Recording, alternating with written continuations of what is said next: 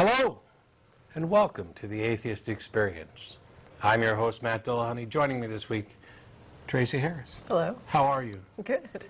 We're so glad you could join us today. Oh, screw all that.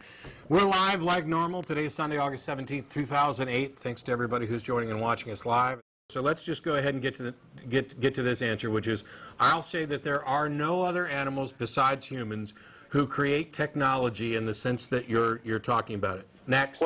Why is that? Do you know? Well, that's like, wait, can I just answer this? Yes. How is that different than asking which animal has a longer neck than a giraffe? Is that significant to you? Yeah, well, in regards, there are different animals on the face of this planet. I mean, yes, but what has a longer neck than a giraffe? What animal has a longer neck than a giraffe? A snake, probably. I guess if you can, no, because there's no snakes. I don't know if there is a snake that is. Yeah, there may be an anaconda. There might be a elephant. It's not a neck. They don't have a neck. It depends where their, the rest of the body ends or anyway, starts. none of that makes any difference. But the point is, just because an animal has, asserts a certain characteristic that is beyond the other animals, like a cheetah being the fastest, whales being why big. is that significant that animals excel at different things, including people? Well, I just wanted to know, or maybe get an answer in regards to the technological capability differences that there is between humans and the rest of creation. Come on now. You're not going to make me believe, especially since we've had this exact conversation a year and a half ago, that you don't already understand, that you don't already... Wondering why. Oh, my God, can I finish? Yeah, You're not going to make me believe that you don't understand that humans are the only ones that have developed technology in the sense that you're talking about. So could you just make your actual point? You don't have to lead me down the primrose path. Yeah, but that's the actual deal that I'm struggling with. No other animals on the planet are as technologically advanced as humans. So but what? Why not? I mean, what? You got animals that run real fast. The cheetah.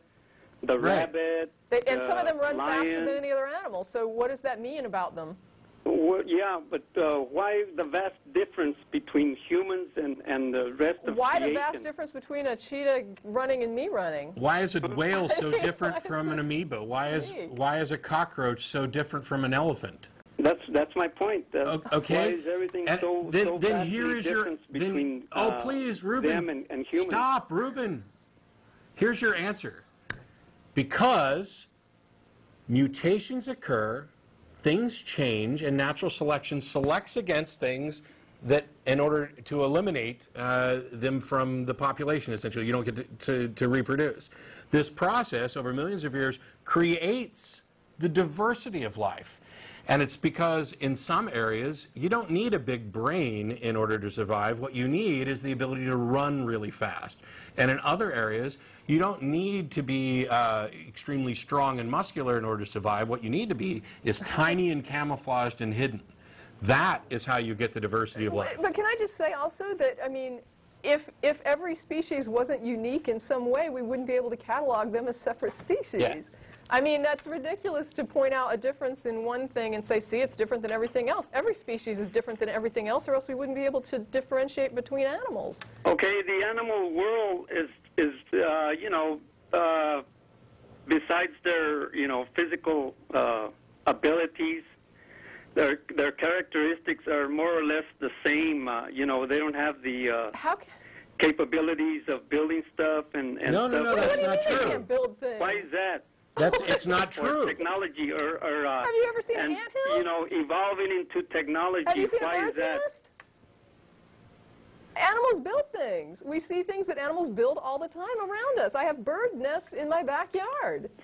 Well, when are they going to? If they're evolving and stuff, and they've been around millions of years ago, when are they going to start evolving? Okay, when are you going to lay an egg? This is the problem. You think that evolution is some kind of ladder with a goal, and that is not the case at all. There is no goal. There is no advancement. It's just change. There's no evolutionary state that is necessarily better than some evolutionary state. There's only the state versus the selection criteria at the time. That's it. It may turn out to be. It may turn out to. They climbed up that ladder. Shut up. it may turn out to be the case that humans, despite our wacky, huge intellect, have actually been evolving down a path that's going to lead to our own destruction. It may not be an ultimate advantage to us to have this intellect. It may actually have been an advantage to stay in the trees and stay with smaller populations and not develop technology.